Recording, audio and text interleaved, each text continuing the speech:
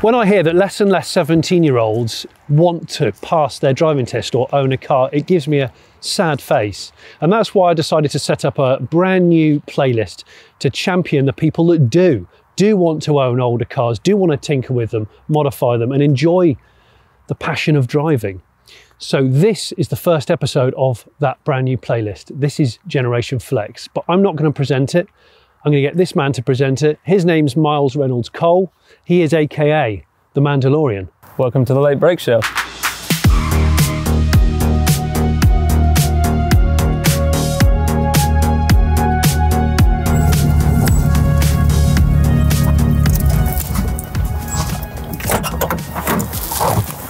So for the first episode of Generation Flex, we've got in touch with an 18-year-old called Ben.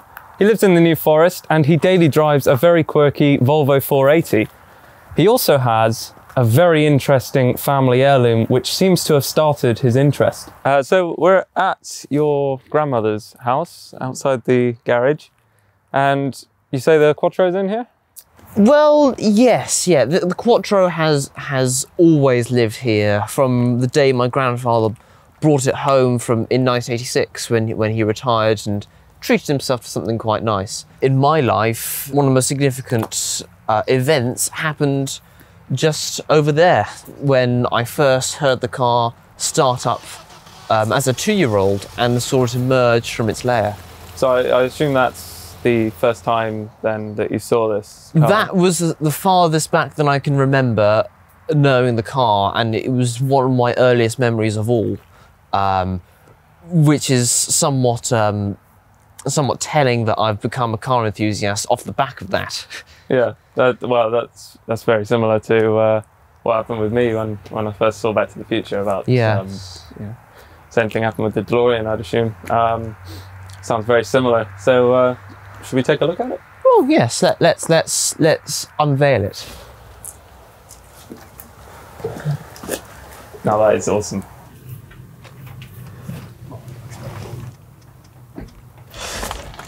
So this one was actually involved in a crash, but if we go right back to the start, I'd quite like to know why your granddad bought the car. My grandfather was an engineer. When he came up to retire in the mid-1980s, his retirement plan came out very favourable, and so he decided he wanted a new car because the Rover SD1 V8 he had was dangerous.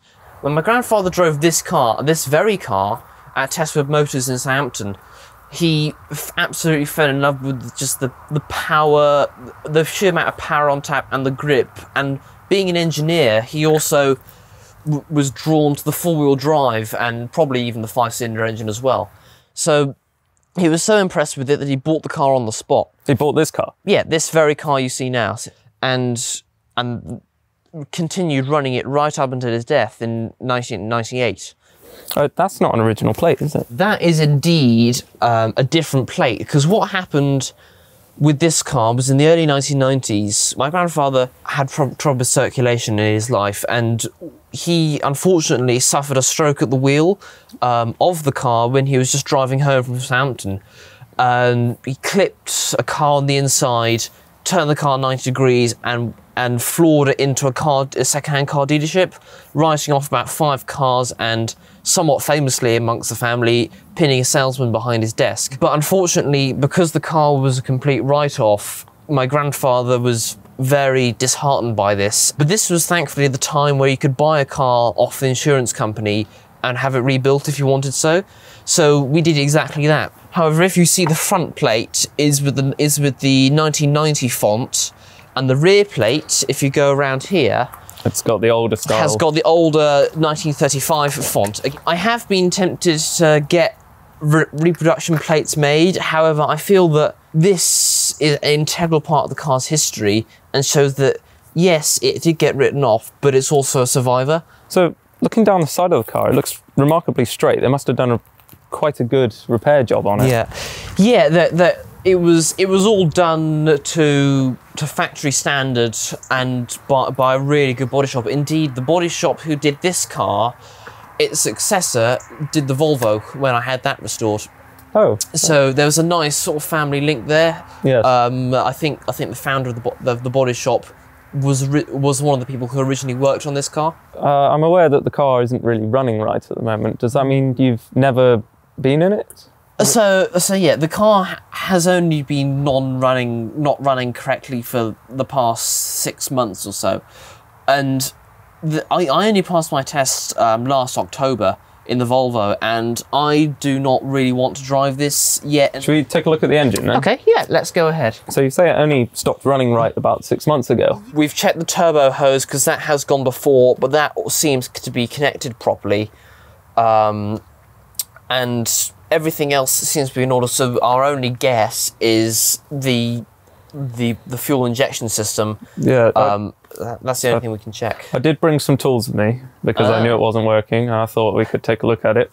I looked online, and I heard that it had KE Jetronic, which is, after a small amount of research, I worked out it's very similar to the DeLorean's fuel injection system. Oh, really? So hopefully, if you're okay with it, we could have a look at it. If you can fix it, you go ahead. I am willing to. I'm very keen to see how you do this, because we don't know. I'm more than happy to have a look at it for you.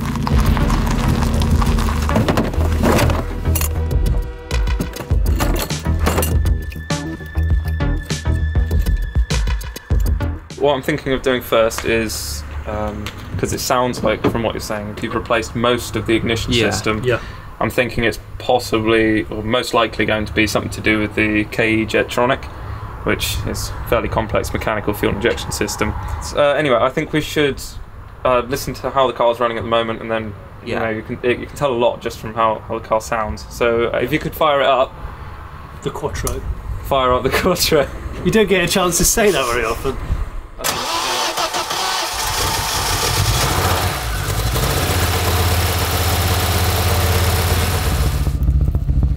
So that's the noise that really made me a car. Yeah.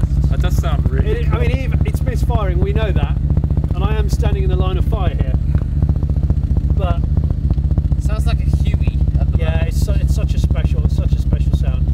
Yeah, so I think we should go through ignition again, because this was obviously not making a huge difference. I reckon it's had new leads and plugs. We can check that again, but we could take this off, put a plug in there. I've got some brand new ones from the MX-5 unopened, so we can just. So you're going to see if it fires. Shove one in, just see how well it's sparking on that one. Yeah. If it's not, then we can take the cap off and have a look. Yeah. Or try a different lead. So I've fitted a brand new NGK spark plug, which is for the MX-5. Just put it on here just to test it. So if we could fire it up, and we can see whether it's sparking properly.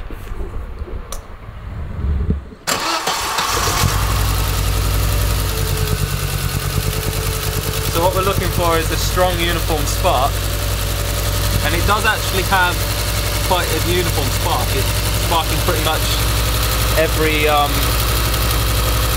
revolution, but it's very weak, and there's only the occasional strong one, which you might see in a second. It's only been doing a small amount. I've only seen 2 or 3.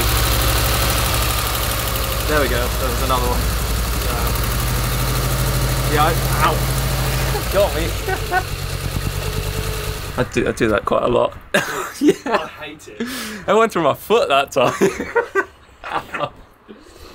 Right. Oh yeah. I think we should look at the underneath the cap and stuff. It's weird seeing a 5-cylinder distributor cap. It just looks wrong.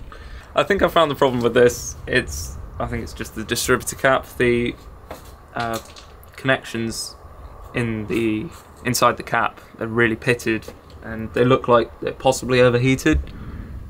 Must have been quite a bad connection or something when it goes past.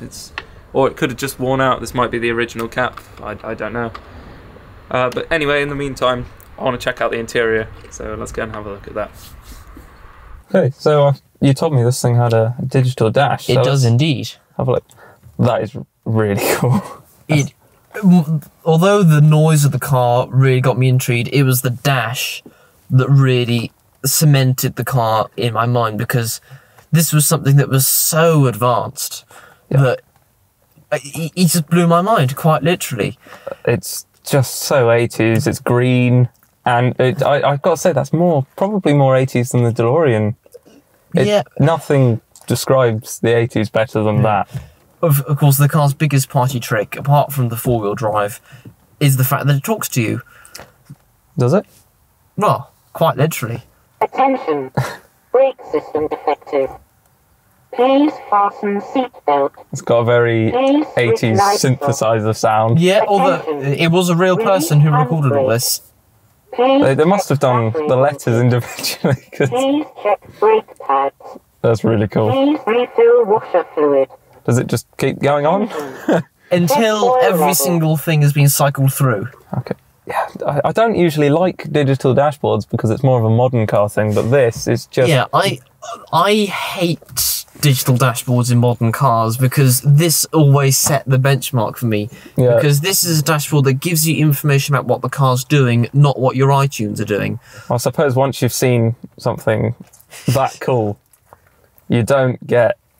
nothing compares to something that's that cool. And it's green, which is just awesome. When you're driving at night with just that illuminating you, it's just like, wow. It's giving me Knight Rider vibes from it.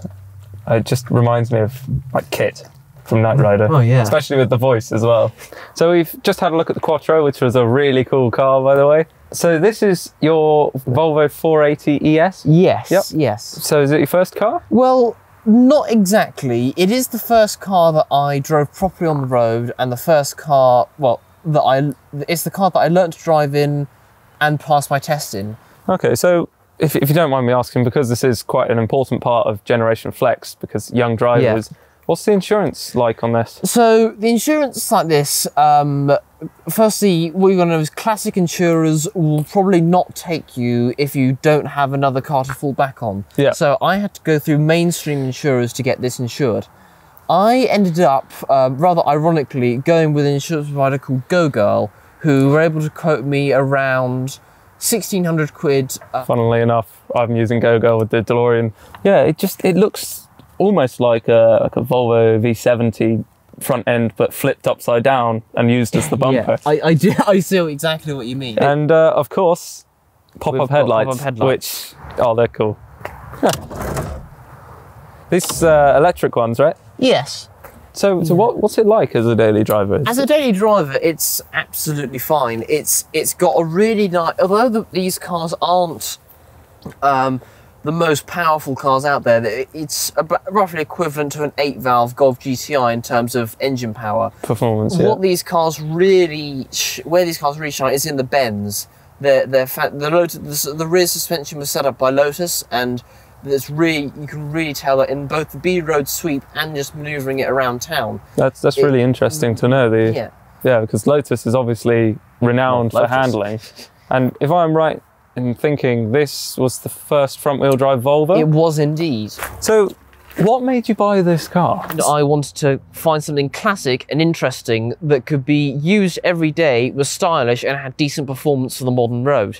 As you daily drive this, what's it like for reliability, is it?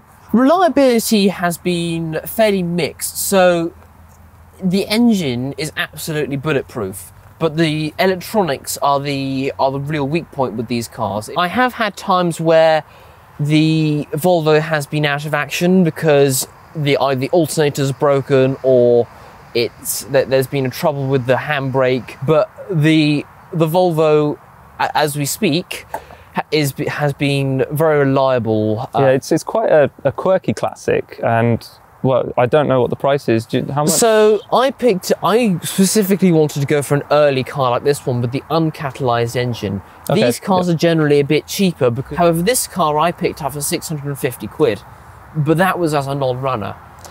650 quid's pretty good still. Yeah, like, especially given that once we had plugged in a new sensor, it started first time. So you mentioned the Lotus handling on the rear. Yeah. I'd love to see what it's like to drive on the road. So I think that calls for a test drive. Yeah.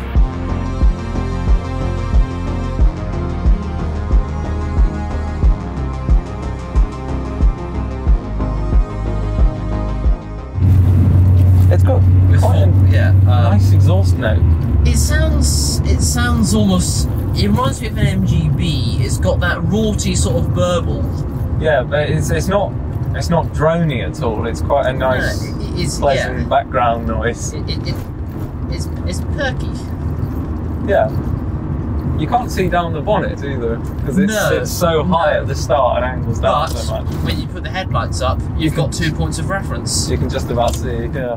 It does creak and squeak and make strange rattling noises. But if it's not doing that, then it's not a 480. Yeah, you can just put that down to it being an old car though, because it didn't necessarily rattle. It leaks a lot. Is it around the door seals or the windscreen? All the seals, the door design, and all sorts of things. It all leaks, and it comes through the scuttle, comes through everywhere. Once I finally had my heart set on one of these, that's when the search really began. I love these gauges in the centre. Yeah, they're really nice. They're nice. The Volvo blanking plug is where the turbo boost gauge should be. On the 1.7 turbo, yeah? Yeah. Still got the original cassette player in as well. That's not the original one. That's one I had to find separately because sticking to cassettes though. Yeah, well, you've got to. What's the point in buying an 80s car if you're not going to listen to cassettes in it? That's exactly that is exactly why I do. You can see my collection down there. And yeah, they fit perfectly. I was thinking about that. You could get a cassette holder, but they Is that not? That's not a cassette holder. That actually holds more cassettes than the cassette holder. Well, that is absolutely perfect for them. 8 cassettes. Yeah. But yeah, I like a car with toys, and this car comes with enough toys to keep it interesting, but also it's normal enough to be used every day. Yeah, so the throttle is actually surprisingly reactive to... Left here. Yeah, it's a peppy throttle. It definitely goes. Yeah, it's like you barely put any pressure on the throttle at all, and it suddenly revs. Come on, you put it in third and give us a welly. Go on. There we are. That's more like it. It does pull quite well. Now change. There we are. Yeah, it'll do 70 quite happily. Yeah, I see what you mean about a rev range as well. It'll be about 3,300 RPM at 70 roughly. So yeah, you've got this enormous speedometer right in the centre with the rev counter off to the left, and this rather interesting semi-digital dashboard on the right-hand side with all your warning lights, which appear to be right in their own segments with illumination behind, and completely digital fuel gauge. You wouldn't want that to go wrong. The steering wheel's quite an odd shape as well. You know what I mean, with the 2-spoke steering wheel. It's very, I know what you mean. And very you see 80s the notches that are carved into the wheel hub. Yeah, they've like given it a load of grooves just to make it but those are actually carrying over from the alloy wheel design. Yeah, I was thinking and that. That's a deliberate decision. It definitely works because you made the link. So and it's got these nice little notches for your thumbs to sit. So you know exactly where to put the right position of the hand. Very tight round. Give it a bit of a blast. Yeah, not bad. Yeah. And these curves like here, this is what it's good for. Yeah, I can actually, strangely enough, I can feel that the back feels very planted. Yeah. And I reckon that's possibly down to Lotus doing just the rear, because the rear feels like it really wants to stick to the road. Yeah. And the front actually, the steering is quite direct. It does throw it around. Yeah, it's very comfortable, and the front suspension, although it feels a bit soft, and I suppose that's why it's a bit almost. I don't want to say slow because the steering is quite direct. However, it feels almost a bit lungy. The DeLorean is quite similar in that respect, although it's lungy on the rear. This is almost flipped completely because it feels firm and solid on the back. Thank you very much for letting me drive that. Pleasure. Glad you enjoyed it. Yeah. Maybe we've got another. Oh, it's got a seatbelt warning light as well. Oh yeah, obviously it's a Volvo. Yes. The people who invented the 3-point safety harness. Thank you so much for featuring these awesome 80s cars in this video, Ben. Absolute pleasure, Mars. It's been great having you here, and I'm really glad that you got the opportunity to test out this car and meet your first Quattro. If you've enjoyed watching this first episode of Generation Flex, and maybe you'd like to feature your cars in a future episode of Generation Flex, and you're between the age of 17 and 25, there's a link in the description below where you can contact us. We'd love to see what you've got, and thank you very much for watching.